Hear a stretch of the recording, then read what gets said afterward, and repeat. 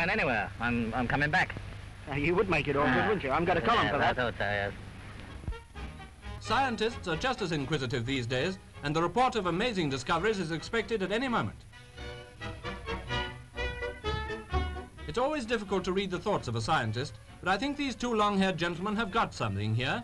Everyone knows how unpleasant an alarm clock is when it works. I should say the professor's fixed that. Look out for your fingers, sir. His colleague, who has been working on the disarmament question for some time, is still living dangerously. His idea is to supply the enemy with weapons that shoot backwards. It's a pity our ancestors didn't think of that centuries ago.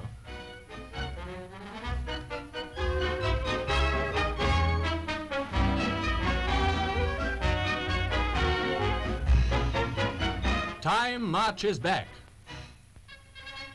Battles of long ago are recalled when Napoleon's birthplace, Ajaccio in Corsica,